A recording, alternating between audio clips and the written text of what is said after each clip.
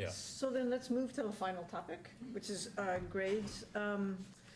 As you said, speed grader is fantastic.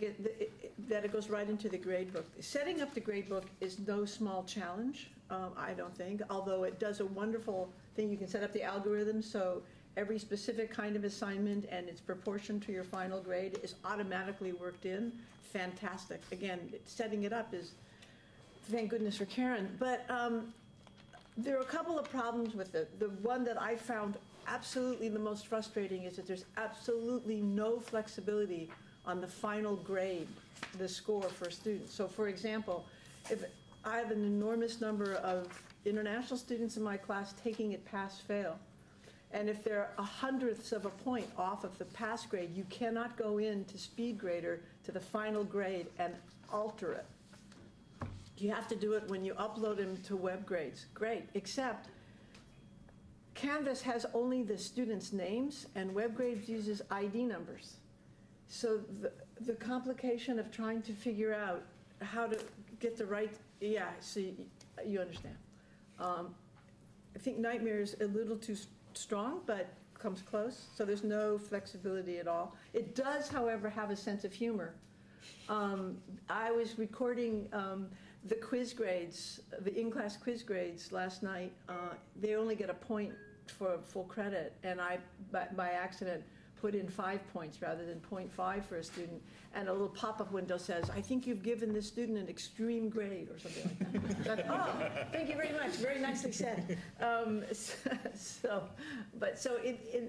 Except for the complete lack of flexibility and the complexity of setting it up, the grading system in Canvas, the grade book in Canvas is terrific. Only one other thing, the screenshot. So in order to be able to see your whole screen and be able to manipulate down your grade book, you have to reduce the font, at least on my computer. You can still read it, but it isn't spectacular to be able to manipulate. It also has a great search mechanism in Gradebook that EEE doesn't have. So you can put the student's name in, and their record will come up. So that all is very good. The way it fits in the screen, though, is very frustrating. Okay, so I'm going to talk about the rubrics a little bit.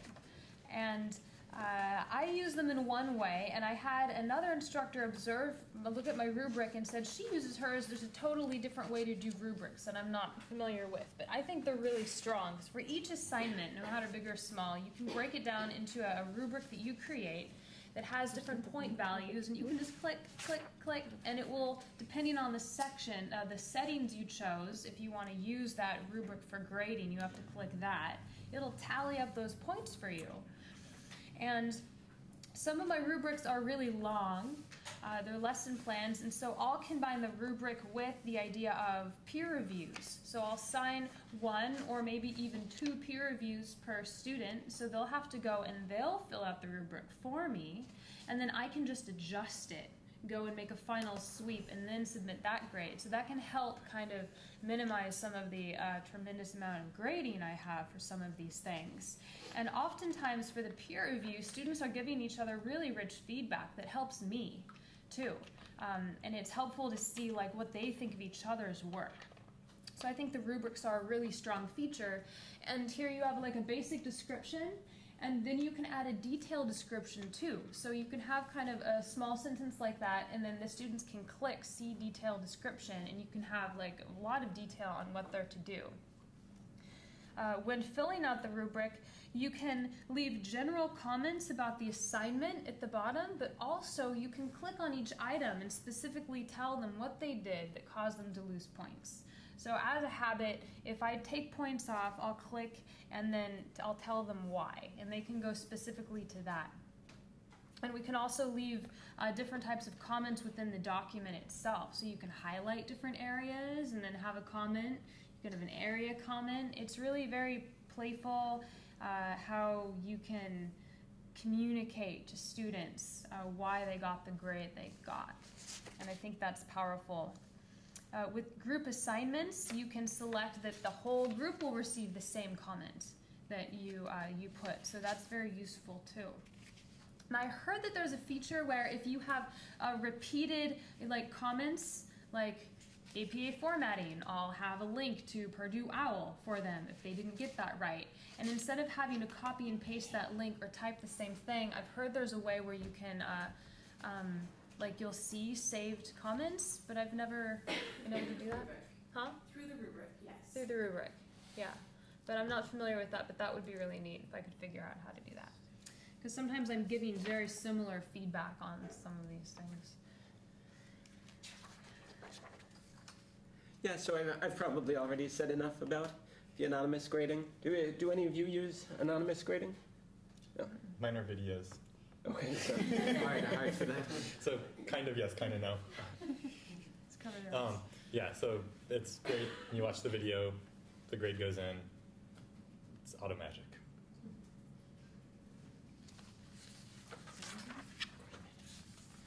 So I have a bunch of extra sheets in my thing, so my apologies.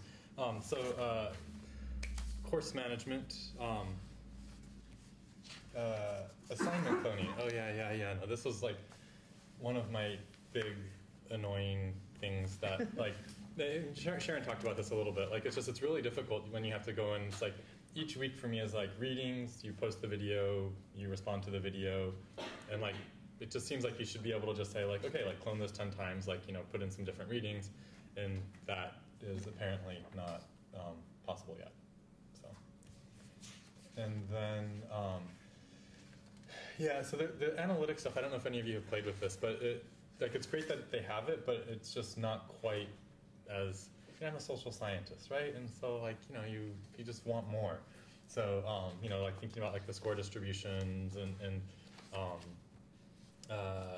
yeah, and just there's some things where I think like it could be like a little bit more automatic in the analytics, so like oftentimes I'll have students who will say like, can I get some extra credit or something like that, and you'll look back and you can sort of see like they haven't shown up for the last 3 weeks, they haven't logged in, but sometimes you'll see that they have logged in and they've spent a lot of time on there, but you don't know like were they actually just like logged in and left the computer running, or were they actually like in the video conference like actually chatting actively with their colleagues, right? And so some things like that I think would be nice to sort of capture in the analytics section.